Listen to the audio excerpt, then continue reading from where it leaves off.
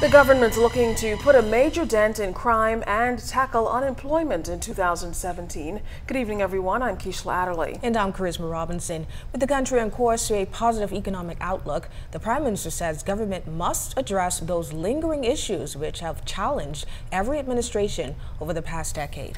Now, noting that the connection between unemployment and crime exists, the Prime Minister says he'll continue to tackle those issues head on. Here's Clint Watson. Prime Minister the Right Honourable Christie says as the new year begins, his government is still concerned with the rate of crime.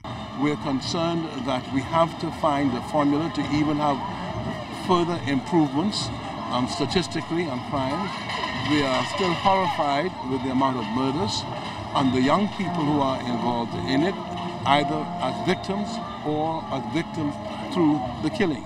And so we are dedicating more and more resources to the Royal Bahamas Police Force with a view to ensuring that they have the best opportunity to address this issue of crime. 2017 began with many Grand Bahamians sitting at home due to the closure of Memories and the L'Chaim Beach Resort hotels, as well as the container port, all major employers there. And that we're working very strongly to try and get them open as quickly as possible so the people of Grand Bahama would be able to have this outlook that I think will be a positive one for Grand Bahama. We have approved a $200 million new port in East Grand Bahama.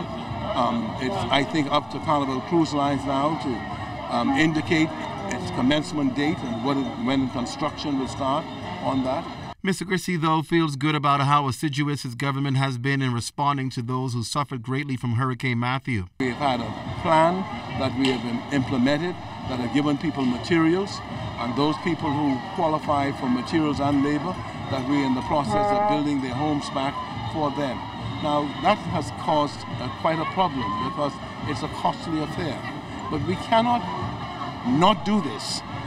This is something that we have to do to be able to ensure that our people could move back to normalcy, and we're moving forward with that. Clint Watson, ZNS Network News.